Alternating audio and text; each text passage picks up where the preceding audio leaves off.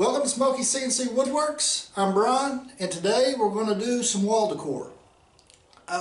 Here in the next few videos, or I've got several videos coming up, I'm going to be doing stuff like this, and these are actually some of my favorite things to do. I mean, although they're not the most complicated things I do, I just think it's neat when it starts making all the little cuts and nicks in the wood, and you really can't tell what it is. I mean, you really can't tell what it's doing until you get to the finishing process and you start putting paint to it, and then you can really see it. But some of these are going to be for things we're going to sell at trade shows, and I'm just going to try several different pieces of wall decor and take one or two of them each and kind of see what sells. And then other stuff that I'm doing is actually orders. I mean, a lot of the stuff I'm fixing to do coming up is basically just straight orders that I've got. Some of them are YouTube channels and some of them are just house signs. So that's what we're going to do today, is a little piece of wall decor. So let's get started.